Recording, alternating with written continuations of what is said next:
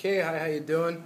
We're going to talk about solving for x now by using completing the square. So I'm going to go through this problem. And this problem says 4x squared minus 8x minus 2 equals the 0.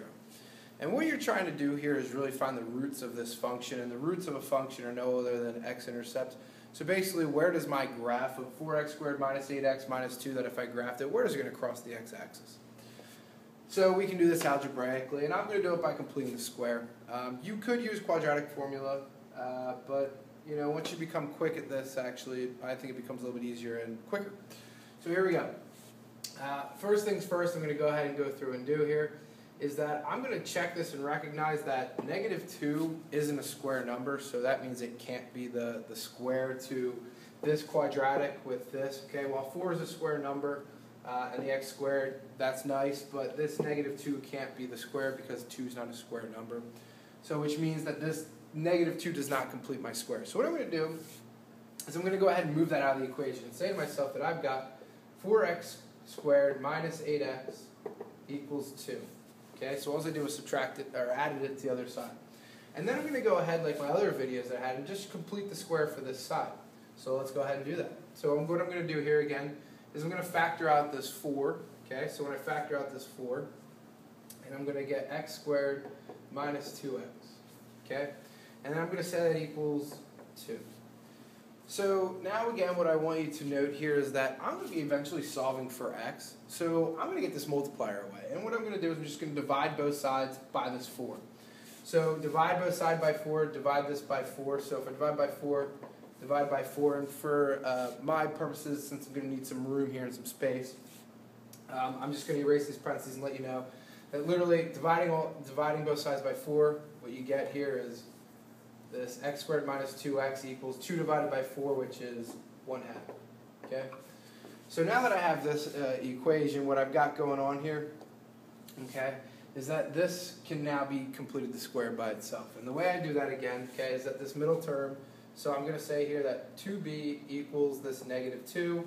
So therefore b has to be, well, divide both sides, solving for b, is negative 1, which makes b squared then equal to positive 1. Okay, because negative 1 squared is positive 1. So then I can go ahead and plug this in.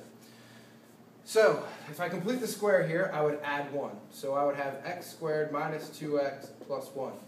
Now the important thing is that now, because I am on an equation here, that once I add something in, I must keep the equation balanced.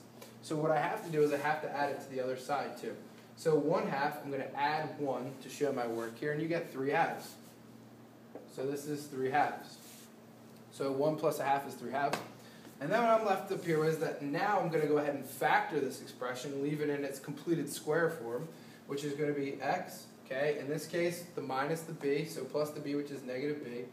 That quantity squared equals 3/2. And the last thing I now have to do is that if I'm squaring a quantity, how do I undo that square? By taking the square root.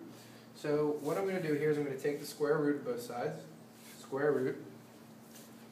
And now what I'm left with here, I'm just going to show my work up here, okay, is that I have x minus 1 is equal to plus or minus, remember whenever you take the square root of something you must write plus or minus the square root of 3, okay, all over the square root of 2. And please note that by the division law I can separate these two. And what I now have to do is, at this point, is I got to reduce this, so I can't have a square root on the bottom, so I'm going to multiply by what, in this case, what clears the radical from the denominator is multiplying it by another square root of 2. And what I'm left with here is that x minus 1 equals plus or minus the root 6 all over 2. Okay? And the last thing I need to do here would be to add 1 to solve for it. So I get x equals 1 plus or minus root 6 all over 2. And now for me, I can leave it just like this. If you wanted to have this all as one expression, if you use quadratic formula, it's not going to simplify this maybe. So the quadratic formula, if you used it, would look like this. Would be 2 plus or minus root 6 all over 2. So those are the same exact thing. But either way, I would have just left it like this because that's, to me, simplest form. So that is solving for x by completing the square. Okay? The nice thing I like about this is that it always comes in reduced form. And like I said before, is that this is now, by me having to do one little thing here, it actually puts this in reduced form.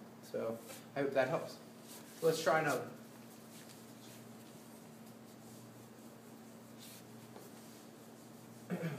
And let's just try one that doesn't have a leading coefficient that you have to divide out.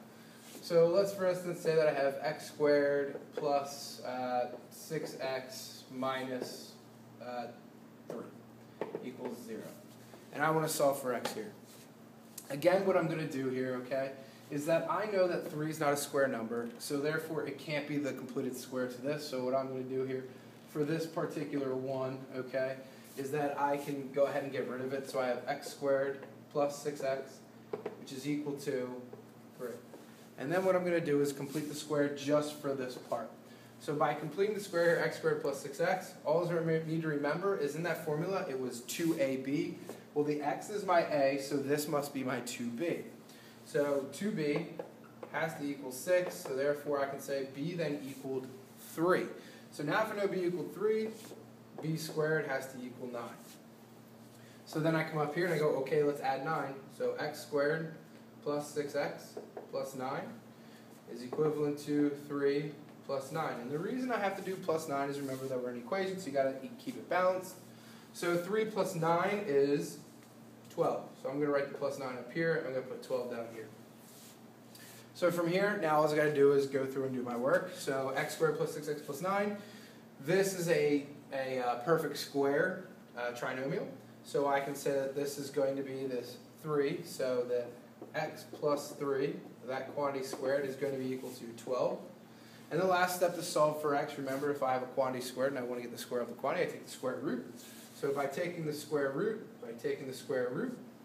I'm left with, in this case, x plus 3 is equivalent to, so plus or minus the square root of 12. And I want to talk about the square root of 12 for a moment, because if the square root of 12, if I can take 12 and divide it by a square number, then I can factor that out of the root. Okay, I can remove from the under the root here. So this 12 can be divided by a square number. The square number that can be divided by is 4. So if I can take that out, I would have that this is the square root of 4 times the square root of 3, okay, by properties of laws, which means the square root of 4 is 2. So this is plus or minus 2 root 3, okay? And if you don't know that law, you might want to check it up. I don't think I have a video up of it yet.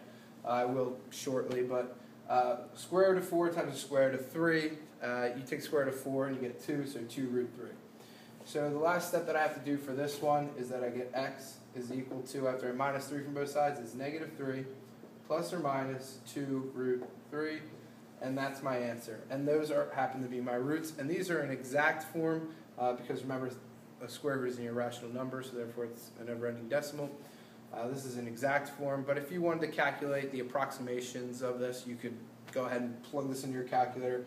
Just make sure that you do negative 3 plus 2 root 3, hit enter, and then come back and do negative 3, then minus 2 root 3 to get the other root, because this one clearly has 2 roots based off of the fact that it's a quadratic, and this tells you how many linear roots to your polynomial that you have.